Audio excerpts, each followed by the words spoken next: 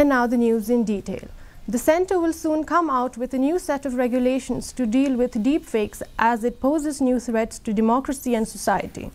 Union Minister for Electronics and Information Technology Ashwini Vaishnaw, addressing media in New Delhi, said that there is a need to take urgent steps to tackle deepfakes, strengthen trust in our society and bring democracy. Vaishnaw said that he held a meeting with all social media platforms and the company leaders in artificial intelligence, tools and experts on the challenges emerging out of deepfakes. Deputy Chief Minister in charge, Home Department